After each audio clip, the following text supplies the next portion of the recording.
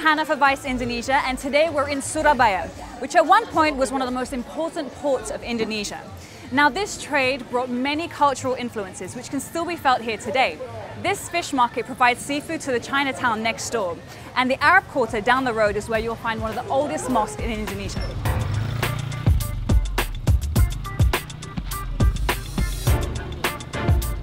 Okay Google, directions to Mie Kembang Jepun. Mie Kembang Jepun is 15 minutes from your location by car and light traffic. Here are your directions. We're on the road now. We're gonna head to Chinatown.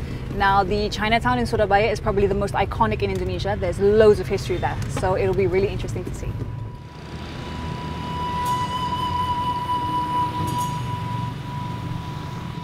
So here we are at Jalan Kembang Jepun. The last time I came here was about 10 years ago. And as we were driving over the Red Bridge, it felt like it was still the same place because you can still see all the derelict buildings, but the opening of the Chinatown looks a bit more fancy.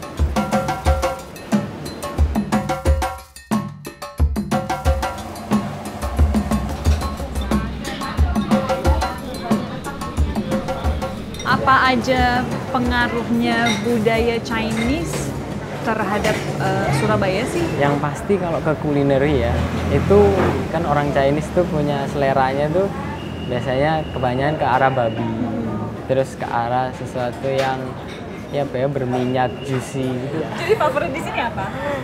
Gini sih, makanya kalau dari dulu favoritnya jangan bilang babi, aku nggak bisa makannya babi. yang tidak terlihat seperti babi. Iya, apa? Itu mie ayam jamur. Kalau di dalam pangsitnya babi. Pop juga gitu. Jadi wah, mungkin kalau gitu mau coba dulu dong. Oke, silakan. Yang halalan.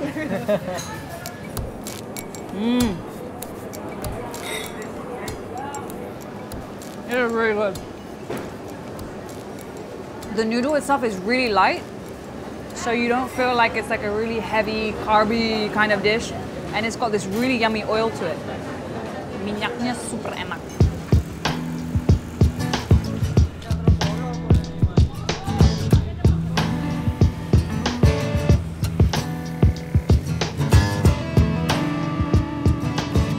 Sekarang kita lagi menyeberang Jembatan Merah yang menjadi connecting point antara tiga quarter. Ada Arab Quarter sana, Chinese Quarter di sana. Oh ya, pagodanya kelihatan, sama European Quarter, lurus ya? Ya, sangat bisa potensial sekali. Jadi kalau di sini view-nya udah langsung wide, langsung beda. Ya. Dan mereka Belanda membangun kotanya menghadap ke sungai. Ya, menghadap sungai. Jadi mereka semua bangunnya menghadap sungai daripada bangunan di Arab dan di Chinese. Ini megah banget sih gitu. Kayak you walk down the street and you see this, you kind of have to stop. Oh wow. Lewat sini kita? Okay, we're going this way. Ya, jadi garis merahnya adalah Islam, agama Islam untuk yang di kampung Ampel ini. Dan ini adalah koloni Arab terbesar di Indonesia.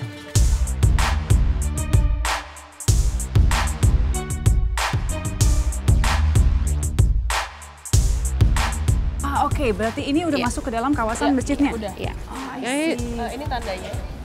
Ya, ini gate-nya. So, mereka ada 5 gate seperti 5 rukun Islam. Kalau zaman dulu katanya orang dari ujung sana harus lepas sendal, sudah batas suci. Dia harus jalan kaki. I see.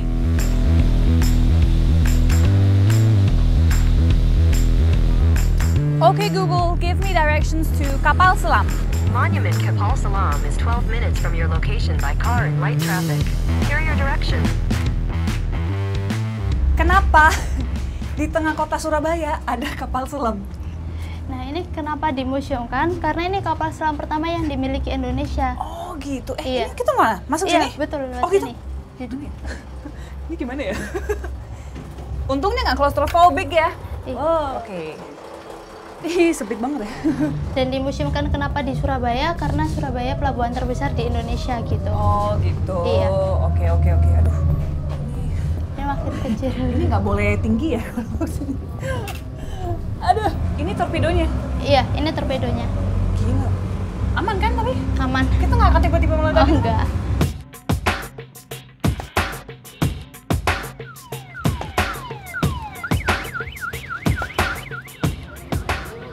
This whole whole neighborhood was once a bustling red light district.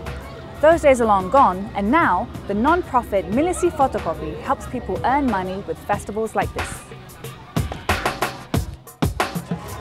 Okay, so I'm here in the middle of the festival of Kampung Bangun Rejo. It is crazy busy. There's so much going on. There's kids playing games. There's food everywhere. So I thought I'm going to try some of the food. This looks really interesting. Oh, jadi kayak semacam pancake ya? I see. This is a variant on a pancake. Whoa. Panas ya? I don't know how you're supposed to eat it. Gimana, Bu? Jatuh terus, Bu? Ya, agak beda ya. Enak?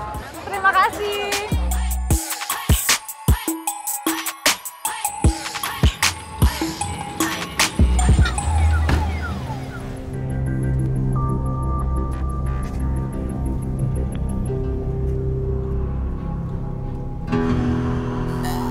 So we discovered a community here in Surabaya that is called the Ghost Bus, and they basically go around town looking for ghosts. So we met one of their members, Ronnie, at a park, and he's now taken us to this area which is pretty spooky. It's near a fishing village, but it's kind of in the middle of nowhere, and apparently there's an old bunker. So we're gonna go to this bunker and see if we can find any ghosts. Kita pakai kamera HP biasa ya, BlackBerry itu. Kita tangkap pocong, udah jelas banget. Okay. Udah gini ada zoom. So you can see, like I don't know if you can see, but if you coba di zoom, if they zoom in, you can see like a white silhouette, which is it's like a pocong. So when you're buried in like the white cloth, and that's what we call pocong.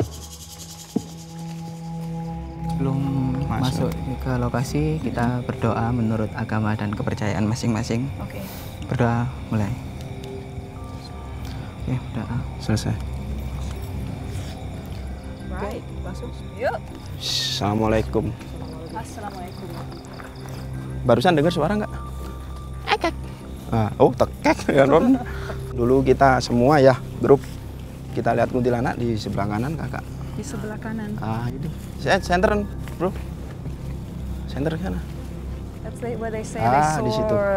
Dia terbang ke atas gini ya, sama They ketawa. saw one of the Indonesian's mythical creatures. Okay.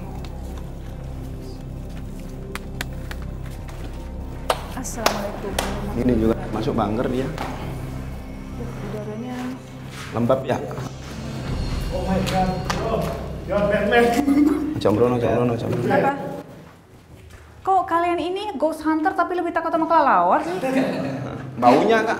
Baunya? Baunya, aduh nggak betah gua. Because like they usually look for ghosts and they're scared of bats. What the hell? Jadi mungkin sekarang kita mau coba aja dengan suasana yang gelap dan silent aja kali ya untuk ngetes apakah mungkin kita Ada merasakan aktivitas, ada keberadaan mereka. Oke, kita matikan dulu. Matikan dulu. Ya udah, mungkin sekarang kita coba tenang dulu. Ada yang merasakan sesuatu? Ada yang merasakan sesuatu?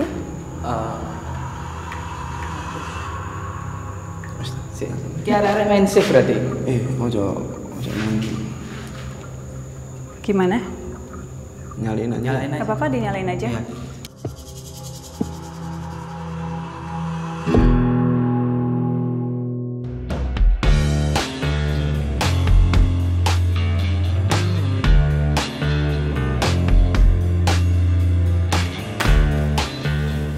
This has definitely been one of my more random trips. I mean, I went to visit a submarine located bang in the middle of the city. I had some amazing food at the iconic Chinatown, but I also went on a ghost hunt at an old colonial bunker. Now, although Surabaya always comes second to Jakarta, I think the vibe of this city is really a lot bolder and a lot bigger, and it's an eclectic yet historic city.